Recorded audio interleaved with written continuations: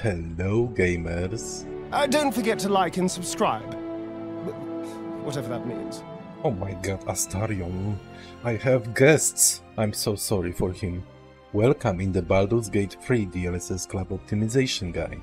Our goal is to squeeze maximum graphical quality with a good performance using DLDSR and DLSS combo. You will also find here how to diminish stuttering effect and CPU bottleneck in the third act of this beautiful game. Our guide is mostly directed for users of RTX cards, but due Baldur's Gate is an unusual case where pretty much all, even the oldest RTX cards like 2060 can run it maxed out in terms of details and 60 FPS. I prepared version of settings for older GPUs which you can find later in this video.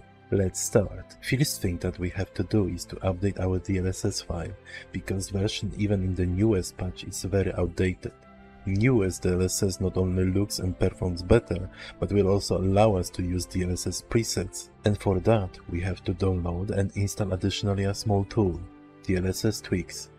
How to update and install both you can learn from my tiny collective guide that you can find in the description of this video. It also includes instructions how to turn on and use DLDSR, which is very important for this guide. Now when we are ready with the basics, let's take a look over presets of DLSS. I personally use preset F. Differences in Baldur's Gate are minor, but F is considered as one of the best presets in terms of ghosting, image stability and quality.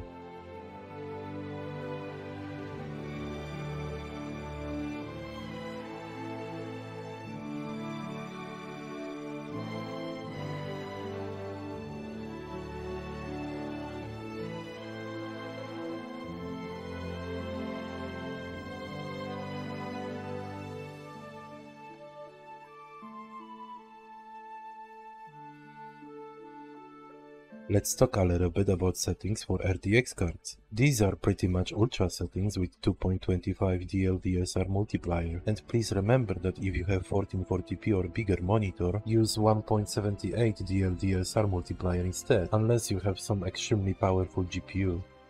If your RTX GPU have only 6GB of VRAM, lower your texture level from ultra to high to keep game in the VRAM budget.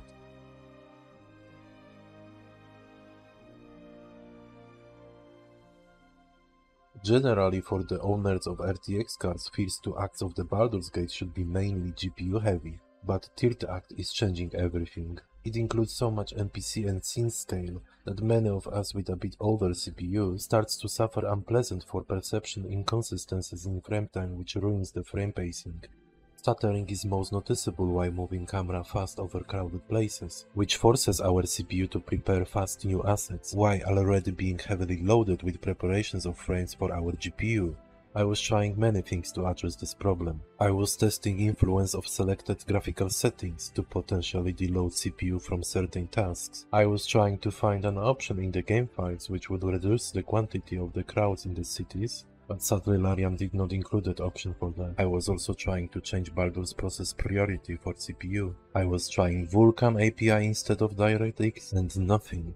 The only thing that really helped was to reduce maximum frame rate for the game by putting a FPS limit in the game options. Side note, it doesn't have to be FPS log from the game options. It's just easiest to set up. You can also use, for example, Riva tuner. Every CPU have its own limit of frames that is capable of preparing for our graphical card. To check what's yours maximum frame rate in CPU bottleneck scenario, go to the crowded place and simply disable any kind of vertical synchronization. Now change your graphical preset and DLSS mode to the lowest possible. It will deload GPU and put more pressure on our CPU. Make sure that you are in the CPU bottleneck scenario by checking your GPU usage. Check your frame rate without moving camera, and now cut the result by around 40%. Then set up result as a maximum locked frame rate. For my CPU, Ryzen 5 5600X, sweet spot is around 50 FPS. Just remember to put all options back. That will give our CPU's headroom of computing power and significantly smooth out frame pacing. For the majority of the CPUs this value will be around 40 to 60. I am aware that 50 FPS or lower is not optimal, but it's better to have even lower FPS but smooth, free of stuttering frame time. This trick will help you to go through Act 3 with decent comfort without constant hiccups. I was reading posts on Reddit where people reported that G-Sync and FreeSync can help too, but it will help only with the perception of hiccups. Not the FPS drops resulted from CPU being overloaded with tasks. If your display supports FreeSync or G-Sync, I recommend combining it with the FPS limit too. You can turn them on in NVIDIA and AMD control panels.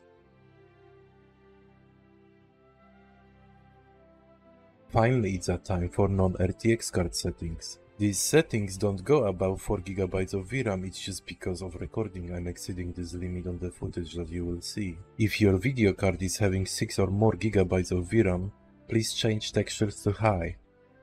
I was tryharding while exchanging details to achieve two goals: sustaining quite decent resolution with upscaling, this time with FSR 2.2 on quality mode. It's looking for sure better than native 1080p even though internal resolution is only 960p.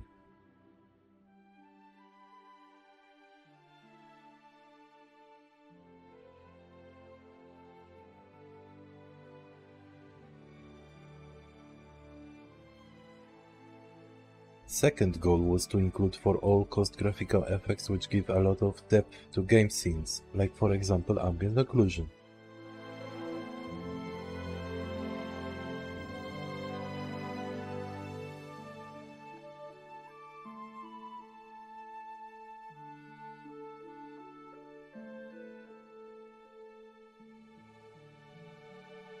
And here you can see how non-RTX card settings perform and look compared to 1080p with in-game Ultra preset.